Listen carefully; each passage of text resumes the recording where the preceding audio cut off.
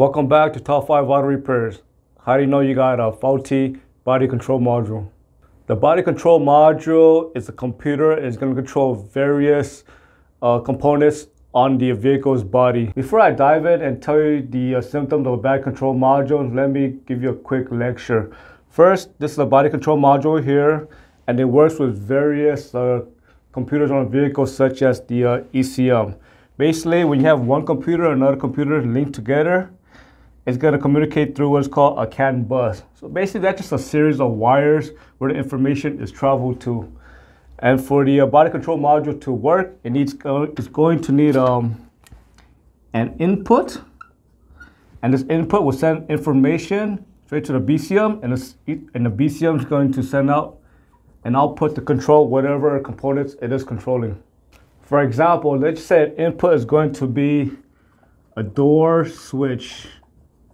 So basically, when you press the door switch, it's going to send information through the CAN bus straight to the BCM, and the BCM is going to tell the door actuator to either lock or unlock the door.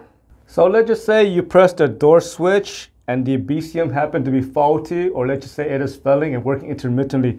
So when you press on the door switch, the door may not lock or unlock. So when you have a problem with the BCM, you may notice all sorts of issues. For example, you may notice the security system not working properly. You may notice you cannot control the radio volume. You may notice the windows not rolling up or down. You may notice the dashboard light flickering. You may notice the horn is unresponsive. You may notice the headlights flickering as you're driving. You may notice the power door lock may lock or unlock on its own or may not respond at all. And you may notice that the wipers may not function at all. So these are all classic signs that the BCM may be failing and should be checked out.